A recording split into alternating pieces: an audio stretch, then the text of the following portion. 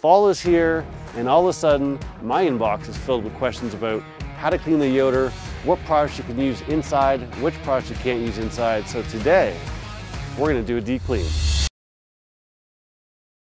What's up everybody? Welcome back to Patio. My name's Jake, you're watching Run and Cook. Today on the channel, we're doing a step-by-step deep clean on the Yoder. It's been a little while since I've done it.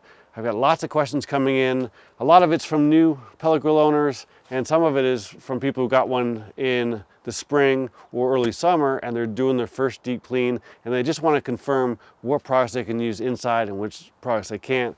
So today we're going to do a full deep clean on this. I'm going to show you a couple tricks that I haven't shared before, and we're going to get this guy looking like brand new. So let's have a look at some of our problem spots we have to deal with today. The outside isn't terrible, mostly just dust. It's always covered. The shelves are a little bit beat up. They've got a little bit of grease and whatnot on them. They'll be easy to deal with. But as we get in a little closer, you can see my grease shield. There's a good buildup of fat and smoke and grease all over here. And really, this is getting bad because there's a gasket seal that goes all the way around your Yoder. You can see it in here, and my front piece started to pull off a little bit. I just yanked it off, and I haven't ordered a new one yet. So that's, as the smoke and everything rolls out, it's really starting to come down this way. So we're going to show you how to clean that. If you look at the lid here, we've got some buildup here. When you start to see things flake, that's when you know it's time to clean. Don't want that falling in your food here, but you can see it's starting to build up here. The whole area's got a bunch. There's a bunch in this corner here. The stack is filled with flaky stuff. We want to get rid of all that, and you can see in here that it's got to build up on the wall. So we're going to break all that down, and then my diffuser needs some love. We got some rust buildup. It's been a while since I've seasoned that and scraped it down properly. So we're going to do that as part of this process. Let's have a look at the tools and products we'll need to complete this process. So here's what we need. First and foremost, this is a messy job. You're gonna want some black gloves. You guys have seen me use these for a long time in my cooking videos, use them for cleaning, really anytime I don't want to get my hands dirty. But I gotta tell you, right now my link saves 40% on these things.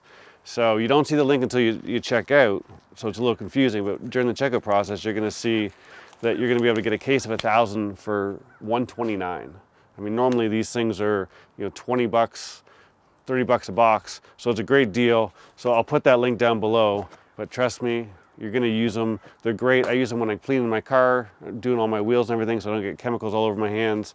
You're gonna need that. You're gonna need some Zep 505. If you guys have not tried this yet, you're missing out. This is some of the best degreaser around, and it's really not that expensive at all. All the stuff I have links down below. Citrus Safe, this is a great exterior cleaner, right? This is not something that you want to use on the inside. We're gonna talk a little bit about that in a little bit, but this is a more gentle product. It doesn't have ammonia and some of the harsher chemicals that you don't want to be breathing in. Additionally, you're gonna want to use a little bit of a wire brush. I've got two versions here. One with bristles, which get a bad rap because they will fall off and people get them in their food and digest them. So when you use something like this, you got to be careful. And then this one is one that's got a coil that will do a good job, but it doesn't have the bristles. And both of these are by Grill Art. I use them both depending on what I'm trying to get done. But the scraper is great on something like this when you're trying to get your grill scrape like so, which we'll do a little bit here. And the last thing you're gonna need is a toilet brush cleaner. Don't worry, it's brand new, it's clean. But you're gonna want one of these guys because this is how we're gonna clean our stack, and it will do a great job when we get to that part. And I forgot one thing, we will need a shop vac. And a while ago, I broke down and bought one of these guys from Home Depot. I think they're 25 or 30 bucks, but there's a side use for that, and I'll give you that in a bonus tip later in the video. But if you have a Yoder, you're gonna find it super useful. So really what we wanna do is we just wanna start to get this guy cleaned up from the inside, and I'm gonna knock everything in, and then we'll vacuum it out. And I'm slowly gonna take it apart, so. Now, the thing here is that you don't want to get this too clean the buildup's okay, right? It's seasoning, so there's no need to take it all the way down. I just brush the crunchy stuff off. And what you can do here is you can always turn this over. Most people forget about the bottom, but it gets a lot on it too.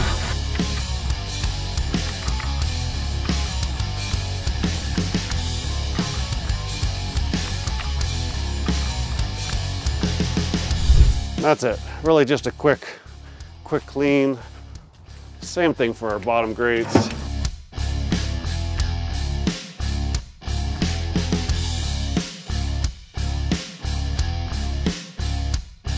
And if you guys haven't seen these before, these are the stainless steel grates. I like them because there are 2 parts to fill the whole thing, and with the crosshatch, it's harder for things like vegetables or jerky or something to fall through. So now what I'm going to do is I'm going to take my toilet brush cleaner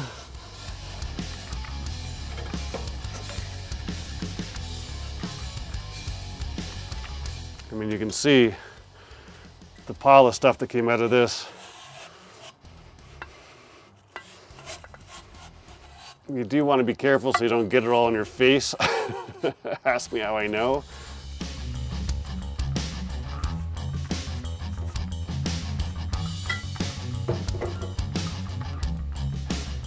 And so just to give you an idea, let me bring you in and show you this pile. Like, look at this pile, almost goes halfway up my finger. It's a pretty significant pile. That's a good year of buildup just in our stack alone. While we're in here, we'll end up giving the diffuser a scrape. So you're gonna get some rust buildup, that's normal. For a long time, I would fill this with foil, wrap the whole diffuser plate in that to help keep it clean. I've gotten a little relaxed on that this year. But what we want to do is we want to get this perfectly cleaned, and then we're going to soak it in some oil, and we'll season it, and the rust will go away. Same thing here with your diffuser plate in general. Give it a good scrape. You're going to get buildup of barbecue sauces and whatnot. And now we want to start to get into all this stuff. And again, the toilet brush cleaner is really, really nice for this because it just knocks it all down. Now, the one thing I'll point out here is that notice I'm not using any cleaner inside of this, right? Citrus Safe. The bottle has actually changed since I bought this, but the newer bottle says exterior cleaning. It's not designed for the inside. I've had a couple questions about Zep degreaser. Again, not food safe. We don't want that in the inside. You're gonna use a brush and you're gonna clean it up. To have a buildup of grease or anything in here, it's really not that big a deal. Just take a brush and take it down, right? You don't want it shiny, but a brush is enough to keep this in good shape. You vacuum it up. You can use a scraper as well if you want to get like a paint scraper or something that if it gets really built up. You know, this will work, but paint scraper is a little bit easier to use. But in general, as long as you do this a few times a year, you'll stay ahead of it. There's no need to start breaking in a bunch of cleaners to get all the grease broken down in here.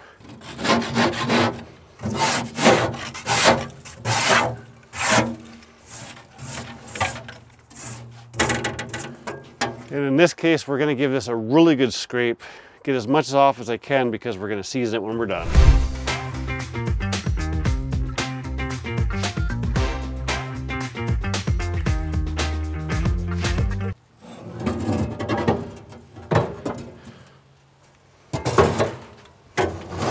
And before you remove this, don't forget about the back side. It'll just have buildup that's got to be taken off. And a real quick note here, you see that I'm scraping pretty aggressively here. Like, I haven't done this in a while. I typically let things get a little worse than I would normally when I'm getting ready to do a video. Recently I did a video on my Offset Rookie channel and I had the firebox covered in rust and people were like, oh, you know, you might need a grinder, or it shouldn't get like that. You know, I'm doing it on purpose. It doesn't normally look like that. So if you're doing this every few months, 3-4 months, do it a bunch of, a couple times a year, it's not going to build up like this. And then we continue on through the bottom here. So here's where our pellets land. You will get a little bit of a buildup there. You should clean this before every startup. That just makes sure you get optimal performance. And when I say clean this, I mean all I do is I pull it out and dump all the stuff out there. I don't get out a brush and stuff. I just want all the holes to be open so the airflow can work properly.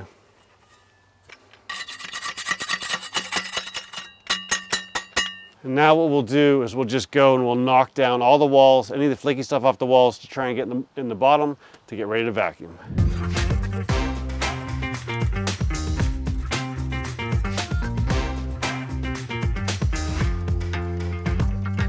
Once we have it all knocked down, we're gonna get out our shop vac and we're just gonna vacuum this out real quick.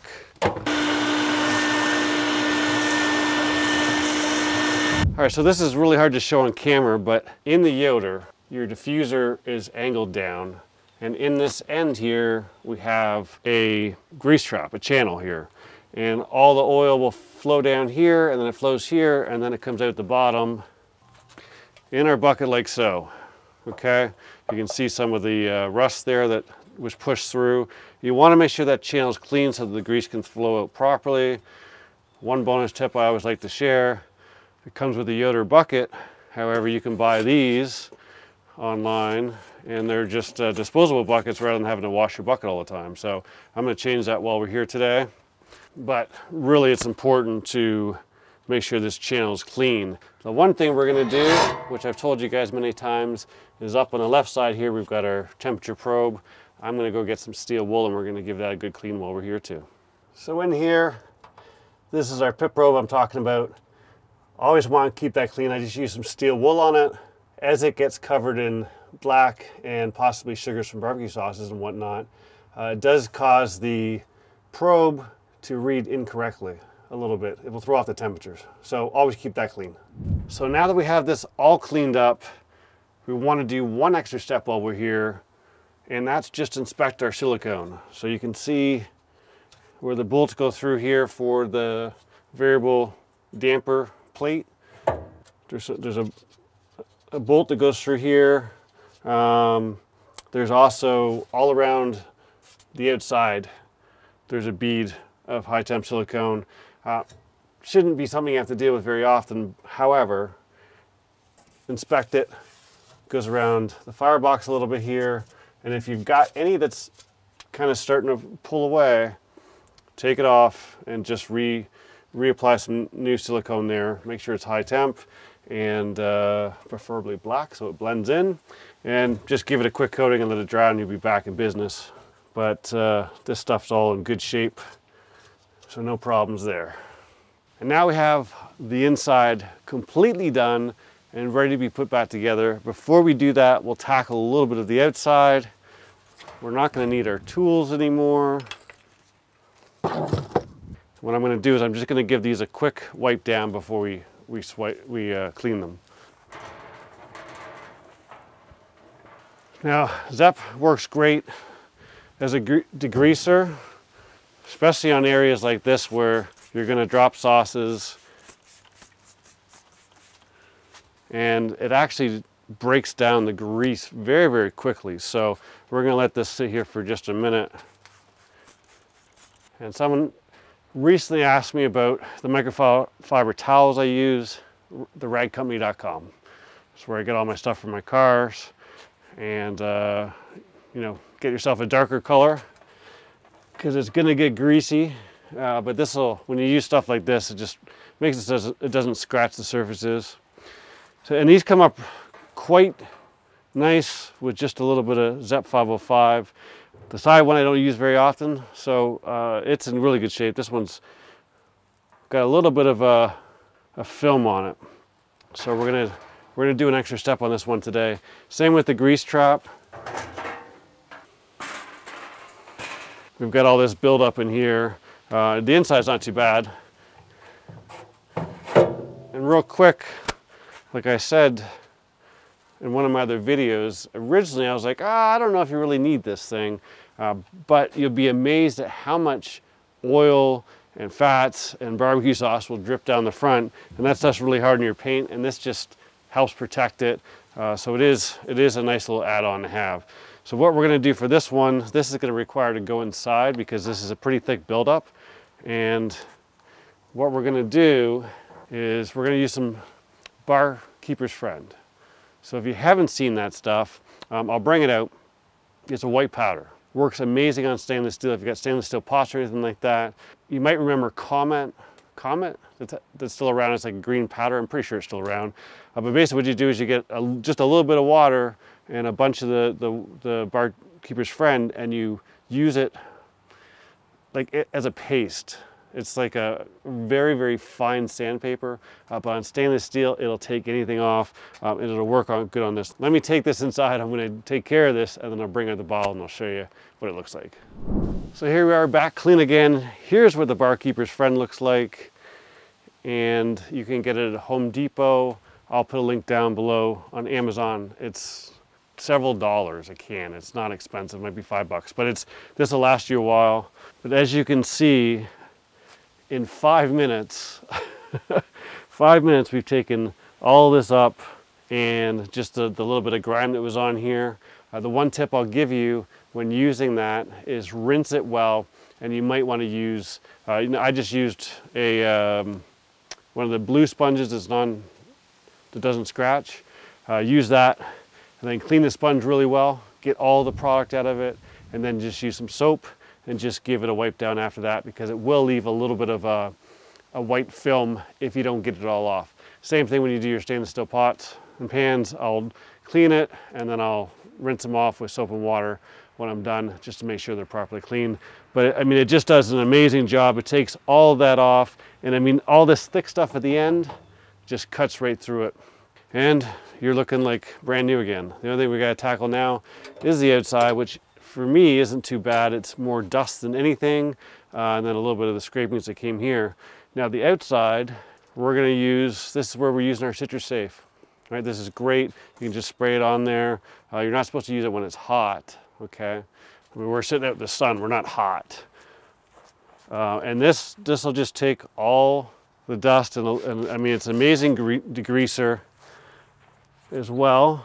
It just has to sit for a little while, a little bit longer than our ZEP 505, but this is much friendlier on the paint. You guys have seen me use this when I apply ACF 50 to help prevent rust. If you've not seen that video, I'll put a link to it up here. You should check that out. But I'll go over my last application of ZEP 505.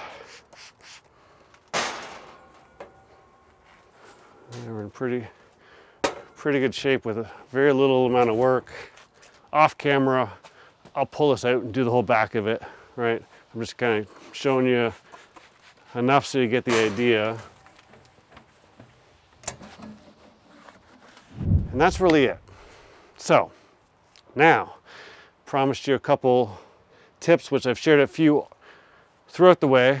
The one thing, and I actually got this from a subscriber, left a comment a while ago, last year actually, and they told me to pick one of these guys up and use it to clean the inside. However, they also gave me one more tip. Let me go get another bucket. This bucket says pellets on it. Why does it say pellets on it? So I keep this bucket clean all the time, and if I put too much pellets in here and I want to change the flavor, what I do is we put this guy on top of here, and I suck the pellets out with a shop vac. They go into a clean container, and then when I want to use them again, I just dump them back in. So, you know, lots of other pellet grills out there have the ability to dump out your pellets. The Yoder does not have that. If I'm doing a full cook, I just fill it up. But if I know I'm doing a short cook and I might want to change, I'll just put in a little bit of pellets at a time so I don't have to worry about it. But if I get it full or even half full and I want to change it completely, I'll use my shop vac And as long as you go slow, it'll get clogged up a little bit. But if you go a little slow, you'll be amazed how quick you can empty out your hopper and change up your pellets. So now what we're gonna do is I'm gonna flip this around the back. I'm gonna give it a quick clean just so we're done 360 degrees. I don't need to show that on camera. When I'm done that, I'll bring it back. We'll get into seasoning the diffuser and we'll wrap up. Well, it's officially past 12 o'clock. It's actually 12:30. Cheers. I know you're wondering where my rum and coke is. We've got this whole thing cleaned up. Let's get into the next steps here. Get this guy wrapped up. When you put this guy back in, make sure it's seated properly. It kind of goes up and then it sits in. The ceramic igniter needs to come through here to light pellets properly. On occasion, there's been times where I haven't seated it properly and I'm wondering, it's going, you go in and this is full, but the igniter couldn't touch the pellets. So make sure you do that. I just push down and give it a wiggle. Now for our diffuser, you can use canola or PAM. I usually go to Costco and buy the 2-pack. Traditionally I buy the canola spray oil, but they didn't have that today, so they had PAM. Either will work. Doesn't really matter which one you use, but our goal here is to get this guy soaked in oil. So I'm gonna put it in upside down real quick and give this a good old soak. And you want to put this on real thick.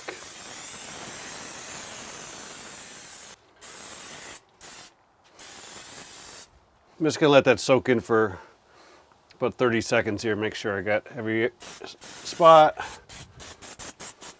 And we'll give this a turn over.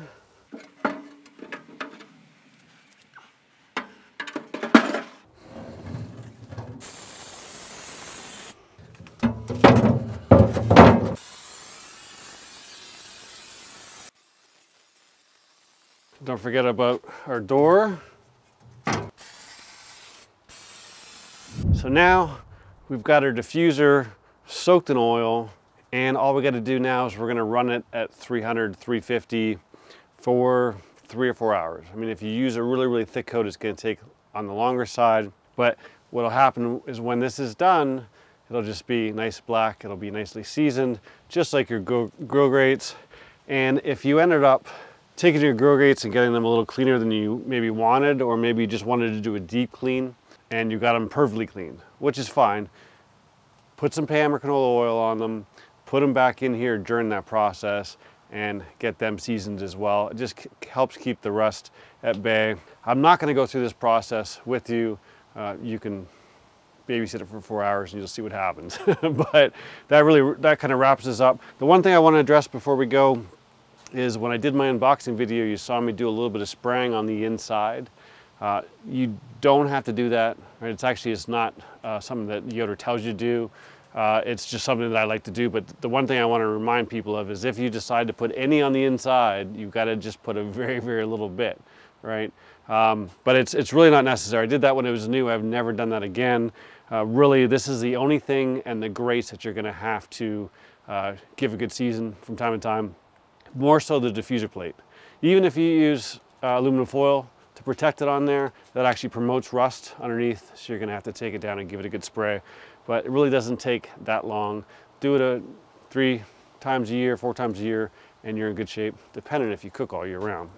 But that really what wraps it up. We're gonna fire this up here and go through the process to season that, and then, or once we're done seasoning, it'll be time to get it dirty once again. So, leave you with some final thoughts. Again, don't use any products on the inside of it, just a brush, scraper, toilet brush that you saw me use, anything like that. There's no reason to use any chemicals in there. It's all surface stuff, and if you use a scraper, if it gets thick, you can get rid of that. So don't be using any chemicals in there. The only thing you want to use is a food-safe oil, right? You could use that. You could also melt down some tallow and do that if you wanted to. But that's super simple to do. But essentially, we give the entire inside and our stack a nice good clean.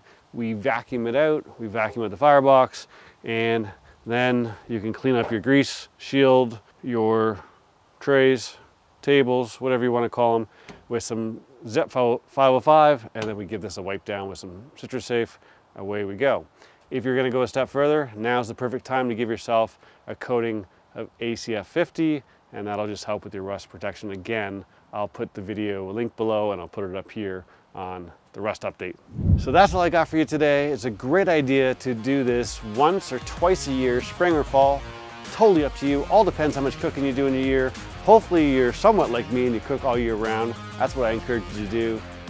Thanks as always for watching. We're coming up on 10,000 subscribers, so I really appreciate the support. If you haven't checked out the new shirts yet, do so below. Got 25 of them. Thanks again. I'll see you soon.